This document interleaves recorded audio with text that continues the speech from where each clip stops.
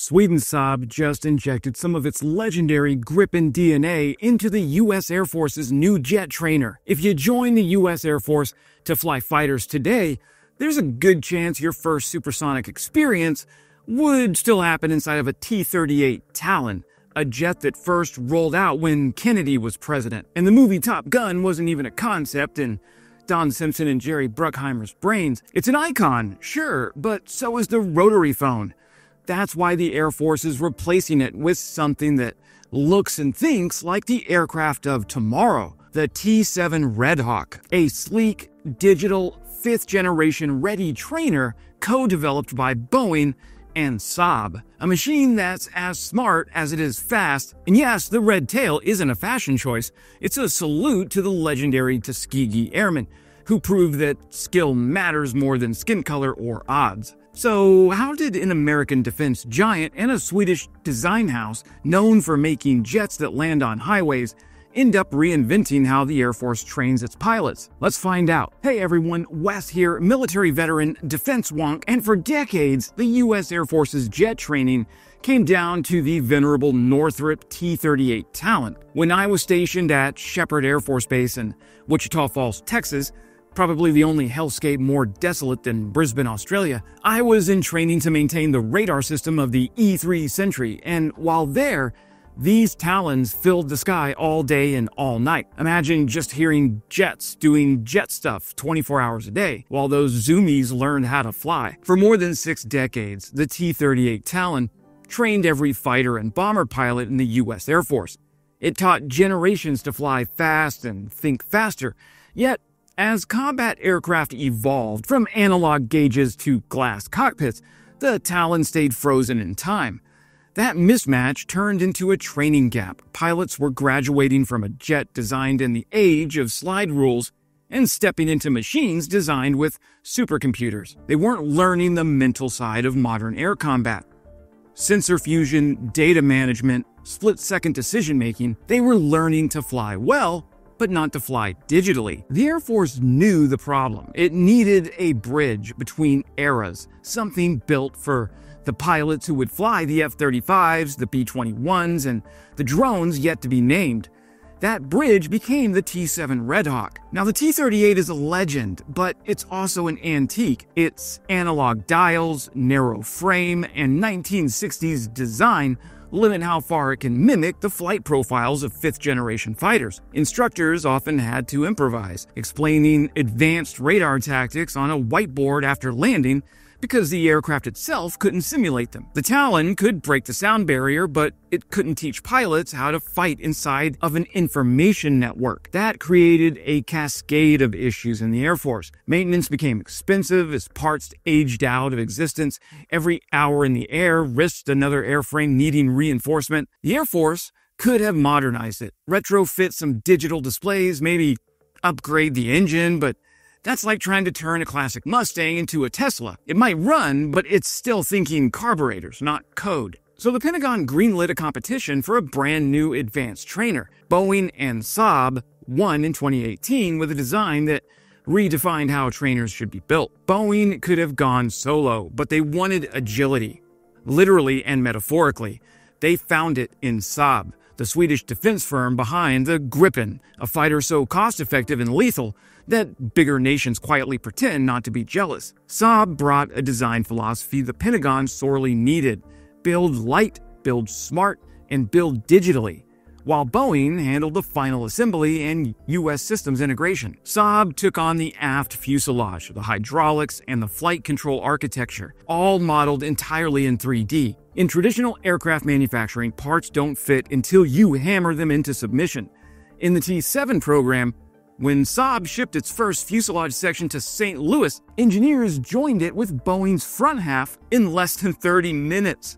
No shims, no drama. It was digital precision turned into aerospace poetry. That efficiency was the payoff of designing the entire jet inside of a virtual ecosystem in Sweden, where every rivet, every circuit, and every cable already existed in software. The T-7A is the Air Force's first fully born digital aircraft. Every system, from avionics to hydraulics, lives inside a digital twin.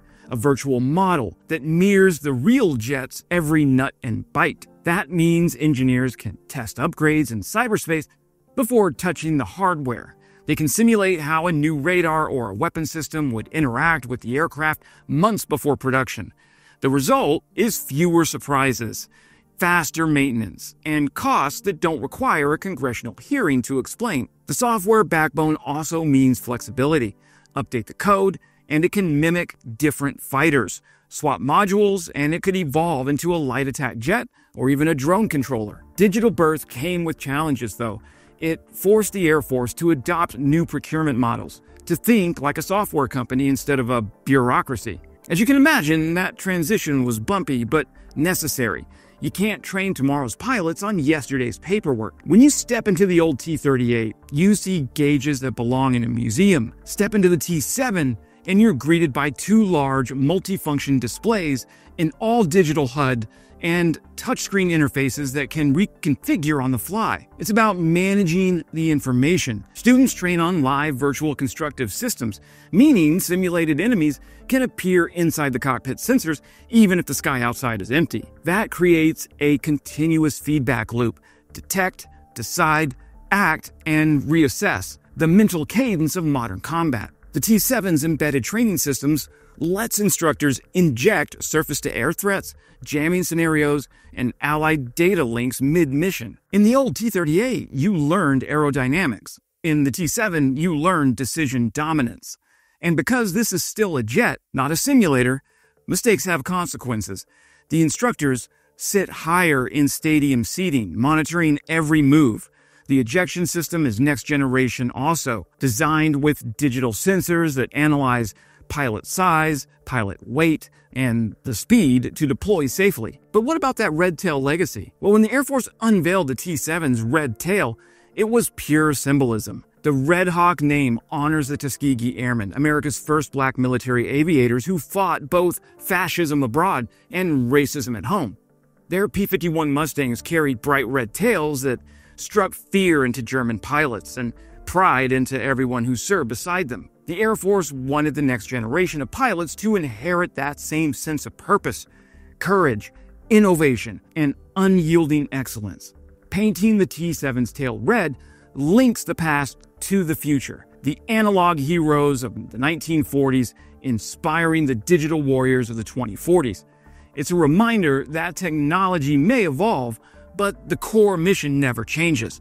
Protect, defend, and never stop improving. Now, I spoke with 3 U.S. Air Force F-35 fighter pilots for this video, and the Air Force's traditional training path was always straightforward, but kind of inefficient. T-6 Texan II for basics, T-38 for jets, and then straight into an operational aircraft. It worked, but it left huge skill gaps. Pilots learned physical flying long before they learned data management. The T-7 flips that sequence. Now, from day one of advanced training, students deal with information overload, radar returns, threat data, and networked communication. The embedded simulation environment means they can practice intercepting enemy fighters or coordinating with drones without ever loading live ordnance. That saves fuel, saves time, and it saves money while providing a cognitive workout impossible in older aircraft. And it's not just faster either, it's smarter. By the time a trainee moves to an F-35 or a B-21, the systems feel familiar. The brain's already wired for the chaos of multi-domain warfare. It's that crucial muscle memory that's impossible to replicate in the old Talon. And when everything's digital, every training mission generates data.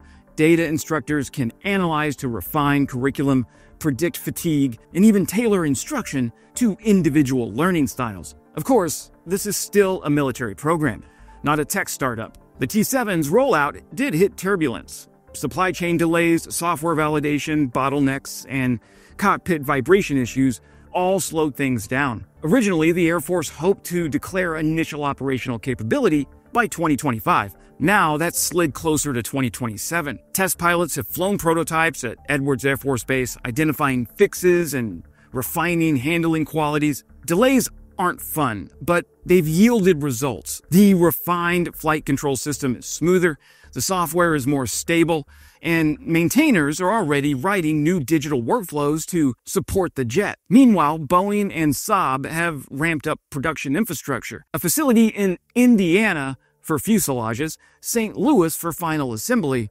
So when the green light comes, jets can roll off the line quickly. Now, the Air Force has already received several early production aircraft to train the instructors and the maintenance crews.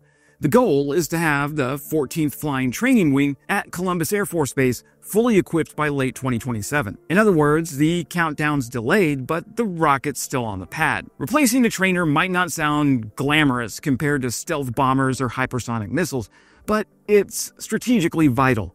Every combat sortie begins with a pilot who once sat in a trainer. If the trainer fails, the whole ecosystem weakens. The T-7 modernizes that foundation. It produces pilots who already think in networks, who see information as a weapon. That cognitive leap means faster adaptation in real combat, fewer mistakes, better coordination, and greater survivability. It's also export gold. Nations flying US and NATO-aligned fighters want compatible trainers. Australia, Japan, and several European countries have already expressed interest. The more widespread the T-7 becomes, the more interoperable future allied air forces will be. So while it may not carry missiles, the T-7 quietly shapes the global balance of air power, one syllabus at a time. The T-38 trained pilots who flew over Hanoi, Baghdad, and Kosovo. It deserves respect. But let's be honest, most of today's recruits were born after the iPhone, and some of those Talons still have switches labeled tape. The T-7, on the other hand, is like giving those same recruits an F-35 on training wheels. It's easier, it's faster, it's smarter, and less likely to make you wonder if your oxygen system's older than your instructor. Of course, the new jet will have its own quirks, digital systems crash, sensors misbehave, but unlike my Windows 11 laptop, the T-7 has an ejection seat, which is the ultimate reboot button. Okay, thanks for watching, friends. If you enjoyed this dive into the future of air power, hit that subscribe button and join me for more stories about how technology, tactics, and a little common sense are reshaping modern warfare. And as always, glory to Ukraine, glory to the heroes. Crimea is Ukraine.